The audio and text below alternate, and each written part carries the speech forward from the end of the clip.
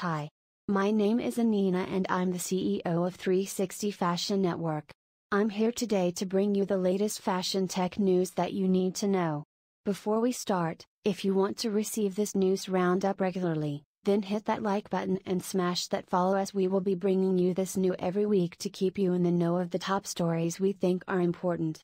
Alright, first up, Cameo, which allows public figures to sell personalized shout-out videos to fans, acquires Represent, which enables creators to design and sell customized merchandise via personal storefronts with no upfront costs. Terms undisclosed. Cameo said it might offer merch bundles with videos included.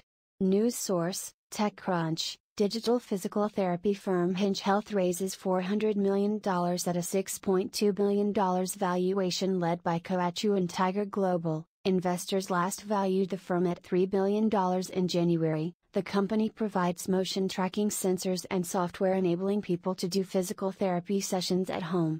News source, Bloomberg. Early stage VC firm NFX raises a $450 million fund to continue investing in gaming startups, but with a focus on blockchain-based titles and game-centric NFT tech. The firm's portfolio includes NFT gaming company Monkey Ball, Israeli gaming startup Bladeca, and TX-based tournament gaming company Papaya Gaming.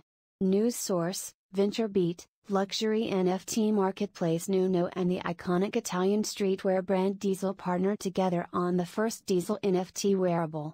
To mark the launch of the new Diesel prototype style, first presented as part of the Spring-Summer 22 collection designed by Diesel's creative director, Glenn Martins, the brand has partnered with neuno.io to recreate the sneaker as a non-fungible token, NFT, which was gifted to all attendees of Neuno's talk at NFT NYC today.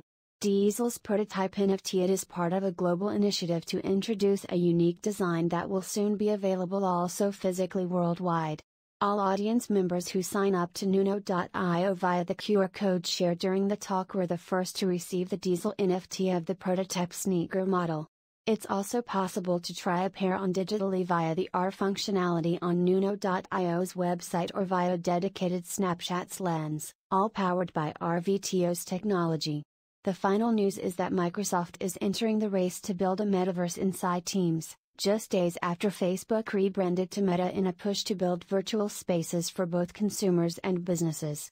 Microsoft is bringing Mesh, a collaborative platform for virtual experiences, directly into Microsoft Teams next year. It's part of a big effort to combine the company's mixed reality and HoloLens work with meetings and video calls that anyone can participate in thanks to animated avatars. Microsoft Teams will get new 3D avatars in a push toward a metaverse environment, and you won't need to put a VR headset on to use them.